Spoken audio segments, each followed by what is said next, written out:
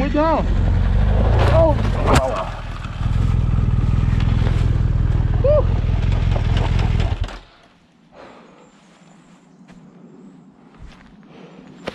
All right, that was a bad one.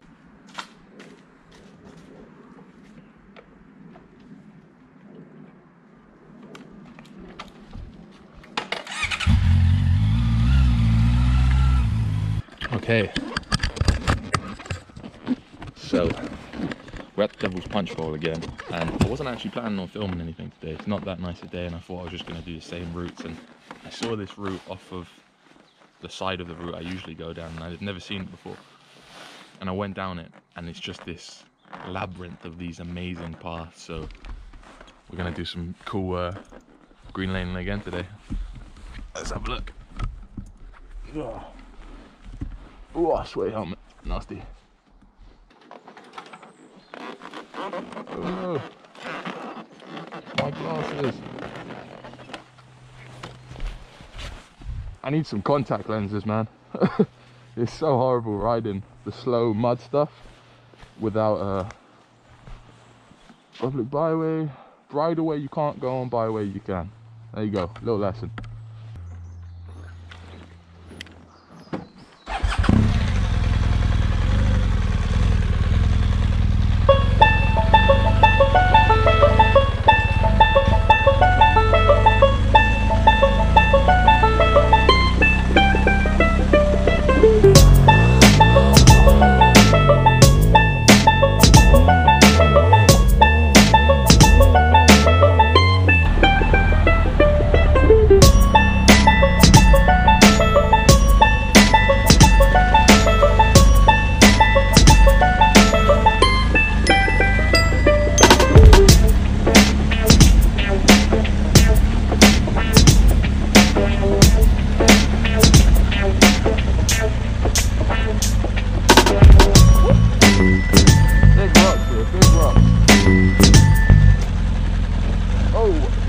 I saw that rock and still went into it.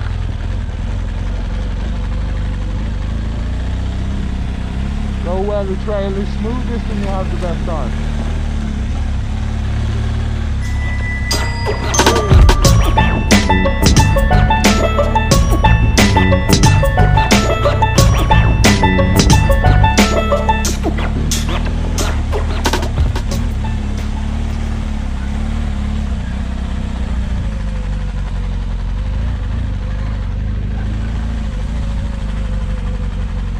Byway. If there's no signs, just assume it's not, because if you go down it and you get told off, you might get everyone banned from riding these amazing trails. So just exercise caution. If you can't see a sign that says it's a byway, it's probably not, so just don't go down it. Simple as that.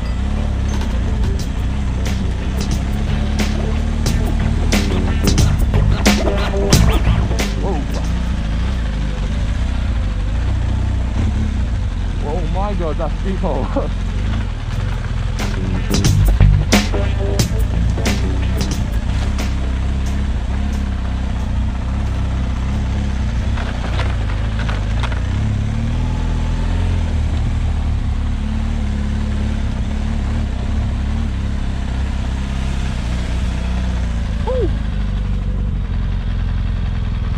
That was sick.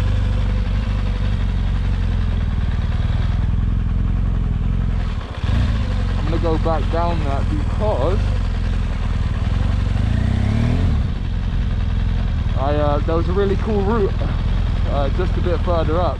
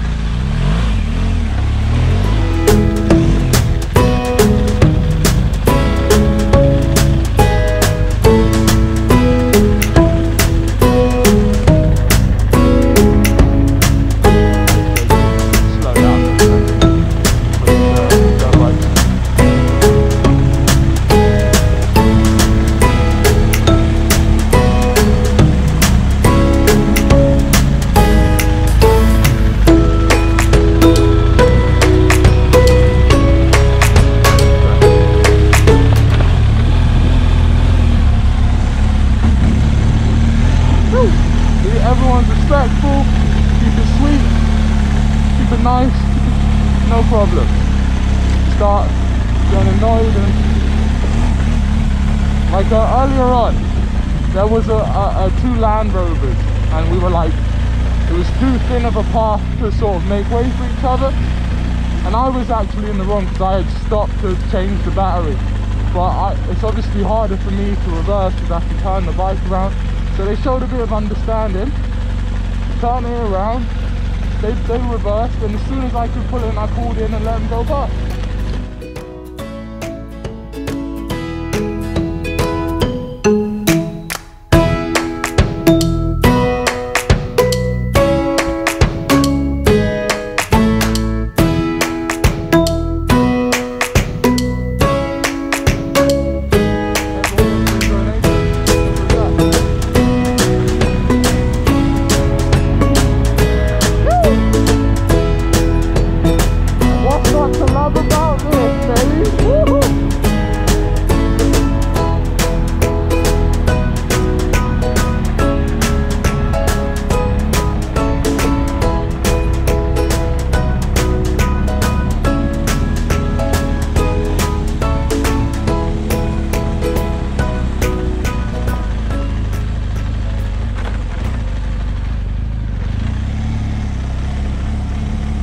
Where the two Land Rovers came down, and there was just nowhere I could go. I was trying to pull up banks and stuff, but I just couldn't.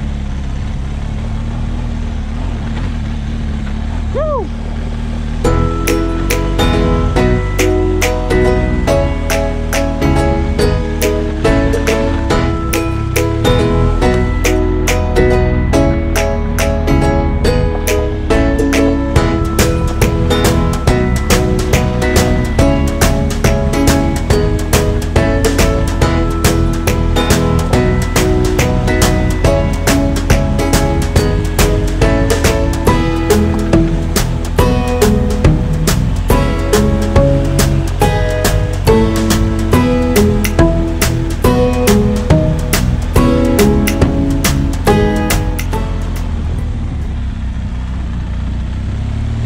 That mud.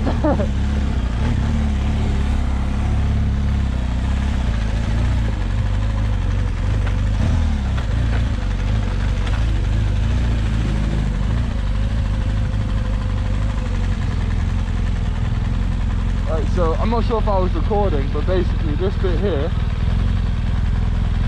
is just a warning. It's still a byway, public byway, yeah, but it's if you deviate from the path, you can get in trouble. I mean, you can get in trouble here, but I think this is a very strict path. You're probably doing something or...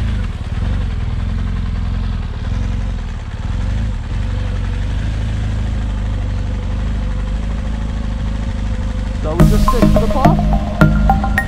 No problem.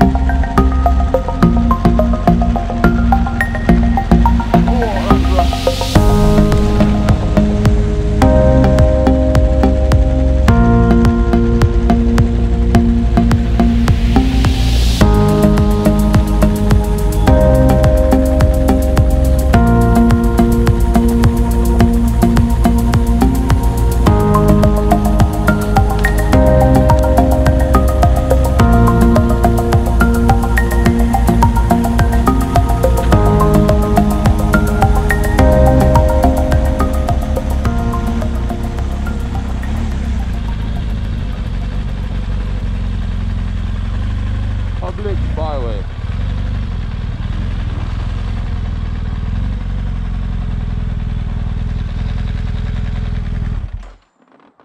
Right, see, now that's confusing.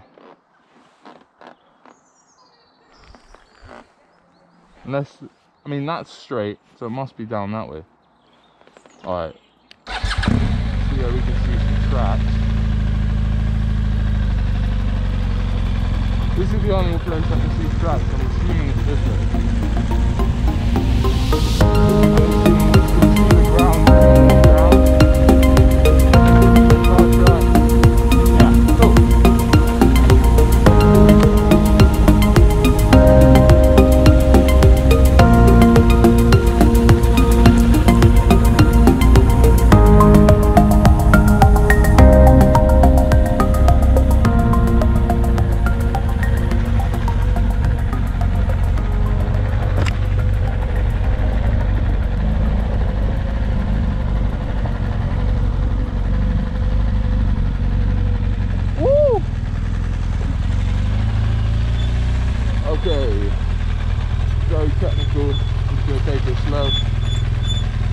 avoid the ruts.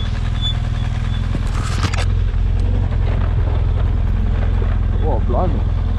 This is very technical.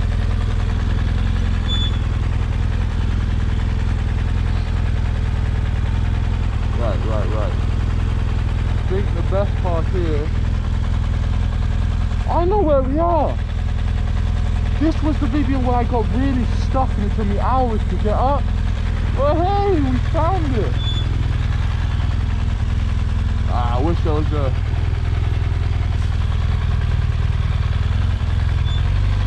I should have gone over this fast. Now I'm going to scratch the bottom of my mud plate. No way I have the clearance for this.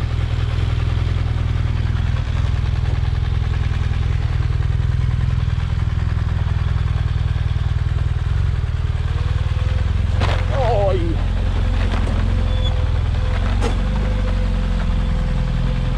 yeah! Do you remember? Oh. This was where coming up there took me hours to get up. I'm just going to check the bottom of my skid plate because I definitely scratched something.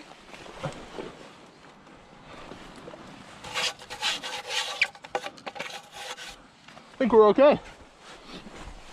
Oh, that was sick. Very cool.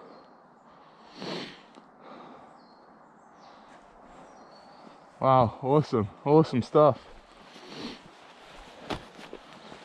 We finally found the connecting path. So for those of you who don't remember, this path here, I completely overestimated my ability. And I came up here, and all of this is like big loose rocks. You just cannot get traction, because they're hard to get over, so you need more power to get over.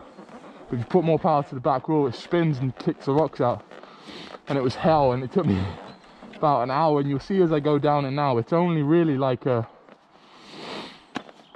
maybe like, I wouldn't even say quarter of a mile, like 200-300 meters, but just really technical stuff. You'll see it now. The GoPro may hide the technicality of it, but you can see the bike how bumpy it is. I'm just gonna take my glasses off for this bit, because my close sort of vision close to my eyes is fine. There's no I have no issue there, and here all I'm looking at is the sort of stones in front of me. When I do the long stuff, obviously I need to see the yeah, I'm just going to walk this down here because this is just absolutely horrible.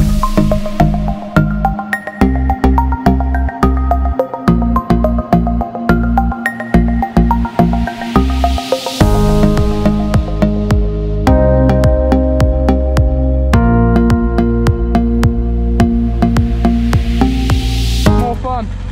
Listen, this is the hardest trail I've been down, and even though it took me hours and half the time I wasn't on the bike, I was still having fun.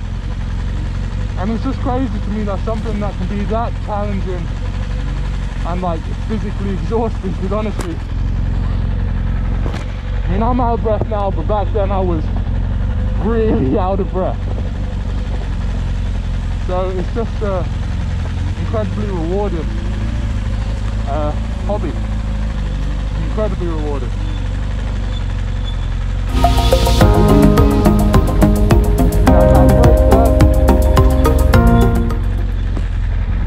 And we're down. Oh. Woo.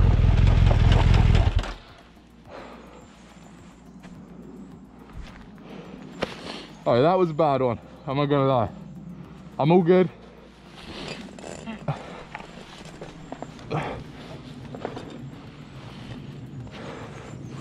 And I'll say what that was. That was, simply put, overconfidence. I got down that bit that took me ages to get down, and I thought there was a progression, and I got too cocky, and when it got flat, or so I thought.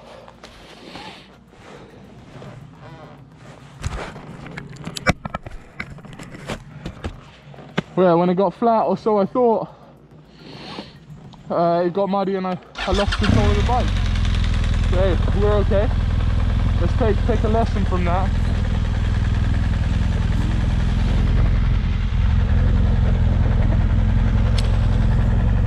Ooh, hang on a sec. I think I've bent my brake. We've messed up the brake a little bit. See here? We've bent the metal.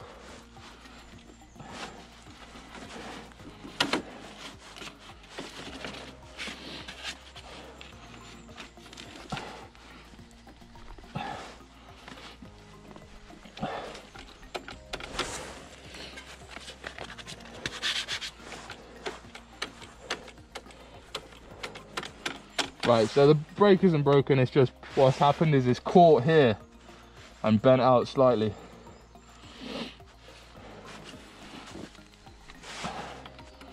It still seems like it's on there solid, just being bent a bit. No worries. We'll take it slow, make sure it still brakes. Make sure everything else is okay. I think everything else is good. Let's keep it moving. Oh.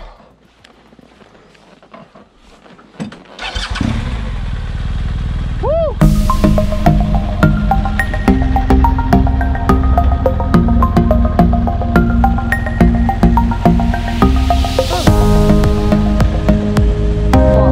don't know if that's just the adrenaline, because I've never dropped the bike going that fast.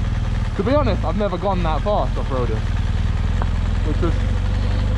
But we'll,